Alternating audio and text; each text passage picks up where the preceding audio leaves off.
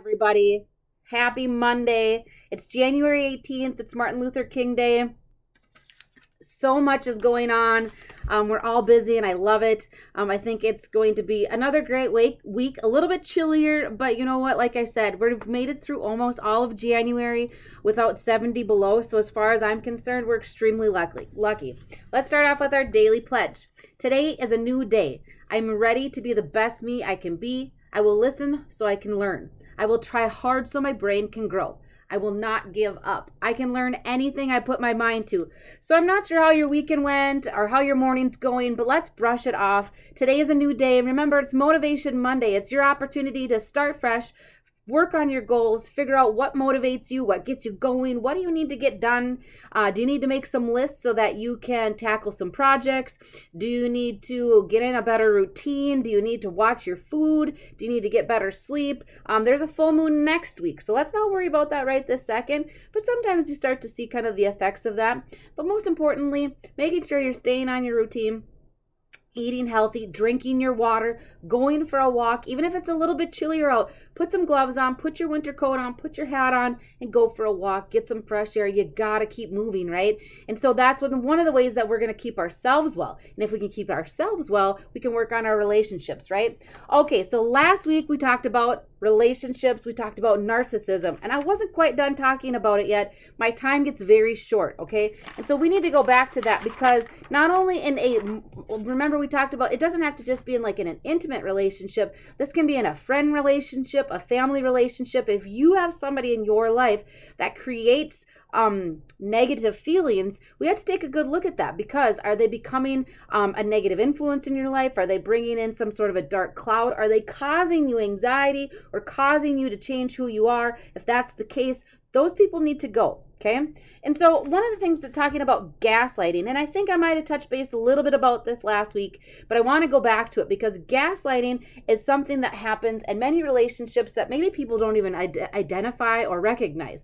When people are gaslighting you, they're starting to try and figure out a way to manipulate you into confusion, and to not even know. You start to feel as if you've lost your mind, or if you don't even know what you're talking about, who you are, what you want, what's going on. You start to you get confused, and you start to feel as though maybe they are right. And so then you start changing yourself to meet their needs and to what they think or say, because it must be true if they keep telling me this, and you lose yourself, okay? So anyways, here are some signs of gaslighting in your relationship, okay? We're talking about this again because part of mental health and part of recovery is having positive people in your life. And you may think that you have somebody positive in your life, but in the end, they could actually be maybe that one common denominator that's causing you more distress, that's causing you more problems. And so we need to get rid of those people. We need to eliminate them so we can put positive influences in our life to make the changes we need so we can grow and be our best self, right? So number one, so gaslighting in your relationship, okay? Number one, no longer feeling like the person you used to be. When you start to forget who you were and what you were all about, you're in a gaslighting relationship. Now they've whittled you down into believing things that they think, not what you think, and now you've lost yourself. You don't remember who you used to be. You look at pictures and you say, who was that person? How do I get back there? How did I get to be this person? Well, I can tell you that people in your life create that person. Number two, being more anxious and less confident than you used to be. If you find yourself being wound tighter than a top and you're super anxious and they've just created you to feel this so uncertain and unsure of yourself, they are gaslighting you. Number three, often wondering if you're being too sensitive. If you find yourself on an emotional roller coaster, good morning everybody. If you find yourself on an emotional roller coaster of just tears and feeling all over the place and overwhelmed and anxious and unsure of yourself, that's a sign. Number four, feeling like everything you do is wrong. If you can't do anything right and these people make sure that you know that you did nothing right, that's a sign. Number five, always thinking it's your fault when things go wrong. Taking the blame for everything. When something doesn't feel right or something didn't go well, if you're taking that blame all the time, that person or those people in your life have made you feel that way. Not everything is your fault. Nothing's your fault. Unless, of course, you did something, but you don't have to take responsibility for their emotions and their situation because it's not your fault. Apologizing all the time, having a sense that something's wrong, but being unable to identify it. When you know something's not right, but you just can't put your finger on it. They are just taking away your brain power. It's kind of what it's like. They're taking away your ability to think for yourself, to care for yourself, and to kind of be able to recognize anything around you. Often questioning whether your response to your partner is appropriate, always wanting to feel like you have to be perfect. You're never good enough, okay? That's what they create. Making excuses for your partner's behavior, avoiding giving information to family or friends to avoid confrontation about your partner. If you have to make up stories about that person or that friend in your life to avoid problems so that your family doesn't judge them, you've been part of gaslighting. Feeling isolated from friends and family, finding it increasingly hard to make decisions, and feeling hopeless and taking little or no pleasure in activities you used to enjoy. Basically, like I talked about last week, they whittle you down to nothing. They make you so that you have nothing, you are nothing, you can't think about nothing, and you don't have anybody around you to tell you any differently, because now they've eliminated your ability to even make a decision. Now they've made it so that you're so dependent on them, you can't do anything or function without them, or you think that what they have told you is true. And so if they've told you that you can never be anything without them, you start to believe that's true. So you don't leave them. You stay in that relationship forever and ever and ever, because that's just what happens. Because they've made you feel like you just can't, you don't have the ability to be on your own, you don't have the ability to think on your own, and you need them. But I'm here to tell you that you don't. I just want to go back over this really quick. So what narcissists and abusers don't want you to know, okay? Number one, they really don't want you to be the best, okay? They don't want what's best for you. They don't want you to be your best. They want you to be underneath of them all the time.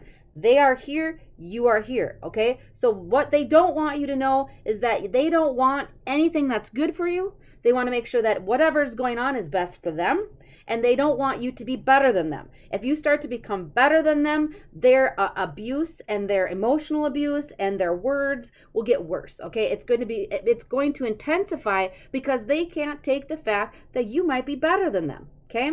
Or that you might have more than them. They don't want that, okay? What they don't want you to know is hurting you feeds them.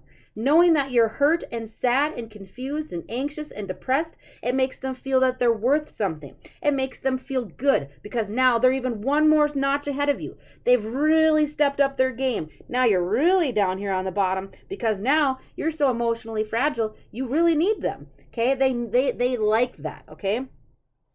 Your feelings don't matter to them at all. They don't care if you're upset or sad. That doesn't matter to them, because you know what? Your feelings don't affect them. It's all about them.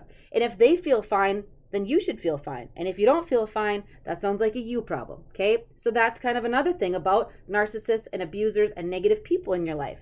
You can never make them happy. When you are in a relationship with somebody like this, you can never make them happy. You're wasting your time. They don't want you. They don't want or believe in the happily ever after, okay? They're never happy with anything. They will whittle you down to nothing, and then they will move on to the next person and the next person and the next person. They're never happy with themselves. They're never happy with life. They are always just trying to make people miserable around them, because that makes them feel better. Trying to persuade them to be better only makes them worse, because now you're trying to tell them they're not good enough. But they don't believe that, because they're always perfection, right? So again, that's kind of a looming cloud. But I wanted to go back. So a part of that is this, we've talked about there's physical abuse, there's social abuse, emotional abuse, things like that, okay? In relationships, one of the biggest things that I think we get caught up in, one of the things that creates the most anxiety, the most depression, your self-esteem and your confidence goes right down the tank, is emotional abuse. It's that constant, when they're telling you things and they're making you think things, it's that emotional abuse, okay? When people start to say things to you just to upset you or frighten you, that's emotional abuse. When they become overly and inappropriately jealous of attention from others and conversations, if you can't even talk to somebody without them getting upset at you, that's emotional abuse. If they're upset that you spend too much time with family, if you spend too much time with friends, if they're upset about the fact that you're not giving them 100% of their attention, that's emotional abuse, okay? Number 3, when they start monitoring your time and your whereabouts, and they start to make sure that you didn't say, they're charting out your time. You said you were going to be here at 11, and you're only going to be there for an hour, but now it's been 3 hours. What were you doing? Who were you doing it with? What was going on? When they start tracking and controlling your time and your whereabouts and the who, what, when, where, why, and how, that's emotional abuse. When they start monitoring your phone calls, your texts, and your email contacts, that's emotional abuse. When they start making decisions that affect both of you or your family without consulting you or reaching an agreement with you. When they start controlling the finances and how you spend money. Repeatedly crosses your boundaries and ignores your requests. Makes subtle threats or negative remarks with the intent to frighten or control you, okay? When they start coming at you, sometimes friends or family or your partner will do this to you. They start coming at you to frighten you, okay? They want to control you. They want it to make it seem like you don't have any sort of decision. You can't make a decision. You are not strong enough. You are weak and you need them. And that's not true.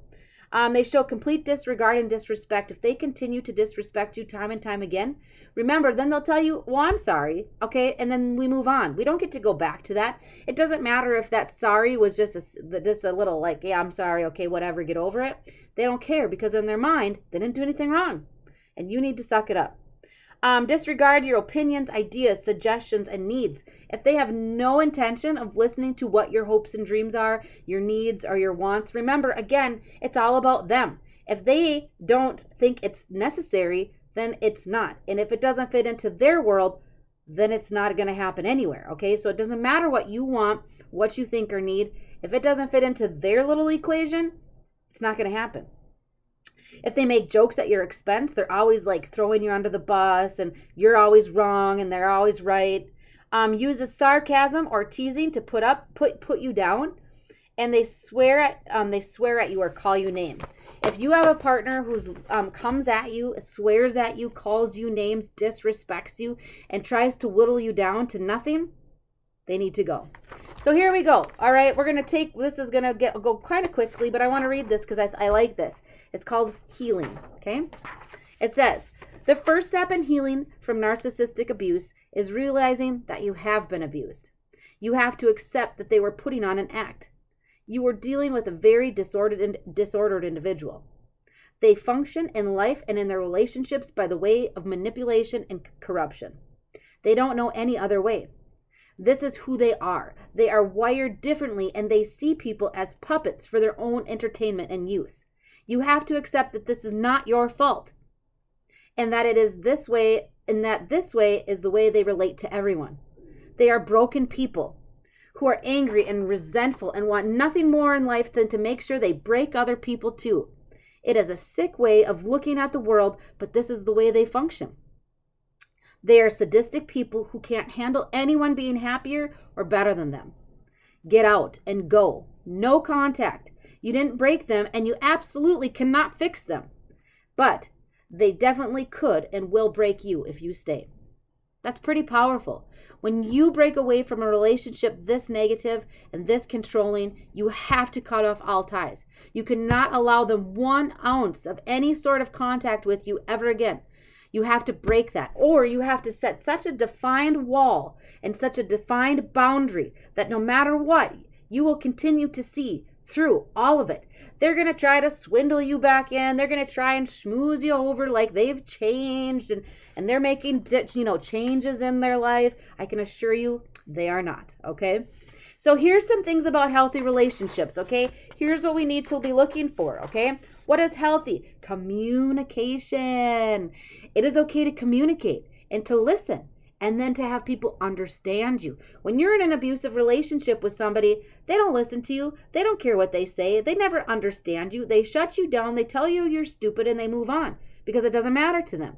But when you're in a healthy relationship, you can communicate. You can talk openly with them and others outside of your relationship, okay? You are able to think. They understand you. They hear you. They support you, okay? That's huge. That's something that none of us know anything about. If you've been in any sort of abusive relationship, you have no idea what that's like. Well, then you start to realize, like, is this true? I don't know.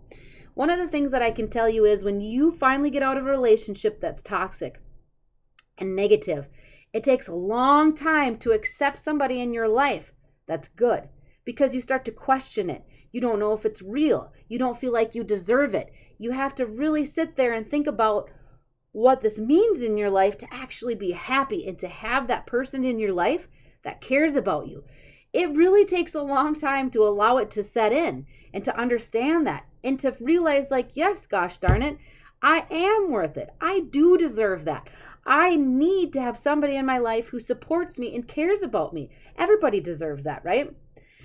You need to make sure that you're both equal. You hold each other to the same standards and to the highest regard. You encourage each other's independence and goals, okay? You need to find somebody in your life who respects you, who challenges you, who supports you, who encourages you to take every step possible that you can to meet your goals and to be the best person. They want to be a cheerleader right along with you, not shove you in a little can and put on the top and throw you away. Okay? If you have somebody in your life who wants to put a cap on you and throw it aside and never wants to see you succeed or fulfill anything in your life, they need to go. They give you personal space. They're honest with you. They respect you, okay? But they're also there to tell you, hey, Becky, that's probably not a good idea. Okay, they're going to provide some sort of feedback, which is okay. That's a good thing. And you both enjoy time apart, and you need your space, and you need to be an individual, okay? We're going to continue with relationships, and we're going to move on to healthy relationships, okay? And we're going to talk about accountability and safety and honesty and support and cooperation and trust, okay? This is what we're going to continue to talk about tomorrow, okay? We're going to continue to talk about the importance of finding healthy relationships and building healthy support systems around us so that you can continue to be your best self. You can work on your health, your physical health, your well-being, your mental health, your coping skills.